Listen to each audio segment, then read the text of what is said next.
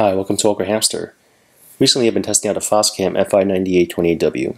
So previously I did an unboxing video, I did tutorial videos for it. Now here's my review. So let me get to the pros and cons. First, the pro. This unit has a 1.3 megapixel sensor. So what this means is that I can have the 720p resolution, which is 1280 by 720, or I have it have a 1280 by 960p resolution. So the left and right, the view angle is still the same, but for the top and the bottom, with a 960p, I can actually view more from the top and more on the bottom. And I think that this is great for a security camera. Next is the 3x optical zoom. I love optical zoom because with optical zoom, it's clear, much better than the digital zoom like I use on like the iPad or iPhone. I can zoom in, I can sort of make out some of the things, but with optical zoom, I can actually make out someone else's license plate, for example.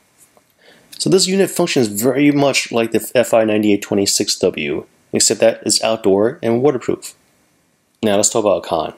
So this unit has a fixed antenna. It's not adjustable. I can't bend it, adjust it left, right like the other Foscam camera antennas. So when I was trying to mount this, I had to make sure that the base was screwed about 5 inches, 6 inches, just to be safe, below the gutters. The antenna itself is about 4.5 inches. With this outdoor unit, it looks like this way mounted. So it's nice and even, you view the Foscam logo. But if it were me, I'll actually make it more like this, on a tilt at an angle. The reason I'll do that is because over here, the base, it's against the wall. I have no reason to have a 90-degree view back against the wall. Now this thing has a 3x optical zoom. So if it was like this, zoomed out, I can view the horizon 90 degrees, no problem. But once I zoom in, I cannot zoom in on anything that was at the same 90-degree level. So I can't zoom in on objects like here. I can only zoom in on objects at a slightly lower angle. So like the lens right now, say that this cardboard represents where the lens is pointed. It's right here. So when it zooms in at this cardboard area. But when it's zoomed out, it can actually see the horizon, this part right here. So this unit has a pretty small base, but it's got a nice thick cable coming out of it that leads to these tentacles. So what I don't like is that when this was mounted, I had this dangling, and I had to get my own cable management solution. You can get it at Home Depot, Lowe's, Office Depot. Essentially those black plastic cable ties or cable wraps. It's really meant for indoors, like you put it behind your desk to hide a network cable, power cable, lamp, cord, just so that everything's more organized. Essentially I had to do that for this thing because I don't want all this exposed. And it's kind of weird too because this is mounted, this is screwed into my house, but then this is just dangling off it, and I had to get an Ethernet cable plugged into here, so a power cable plugged into here. So I had to use the cable solution to wrap this thing. Those things cost anywhere from like $15 to $22 if you buy name brand products. And what I would have preferred is that this base, this box over here, it was a little bit bigger, the cord shorter. That way I can choose what I want connected, but it's all hidden within here. So definitely power, and I also need, let's see, perhaps the audio and then the Ethernet cable. So all three will be plugged here and here. And because this is mounted outside, the chance of me going out here and changing something is pretty darn slim. So even though it's mounted on a second story or first story, it doesn't really matter. But at least everything's contained within this box rather than just dangling on the outside. So I'm going to point the camera at the Foscam unit, and hopefully it'll capture the infrared LED lights. It is noticeable. So when I'm 2 feet from it, I can see it. I'm moving backward.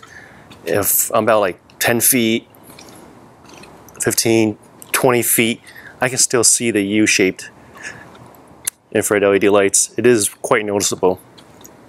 In this test, I'll be the subject from the camera. So I'm just start walking backwards, starting from about 3 feet from the camera, and about 5 feet, 6 feet.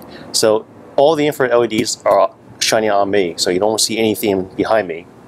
And once I get out of the camera's way, that's when the camera will just refocus and then you start seeing further into the distance. And the moment I step back in front of the camera, all the light will be bounced off me, the camera will need to adjust, then my facial expression and features will clear up and now you can see my face. One of the more popular questions I get from my viewers is where can they store the images, the videos remotely, off-site? They don't want to store locally, or they don't want to bother with managing a storage unit. So in that situation, you might want to check out the Foscam cloud service. The reason I bring this up is because they do offer a free trial, which is just one camera with 30 videos, 100 images, and it's free to try. So I love products that's free to try. So check this out. You can get it at foscamcloud.com. Here, I've already added it. This one right here, I just named it outdoor, front outdoor. And if I go to my live view, I'm on a Foscam Cloud website right now. And let's see, I can just turn on the outdoor front. So here, I can view my outdoor unit. I turn on my baby monitor one too.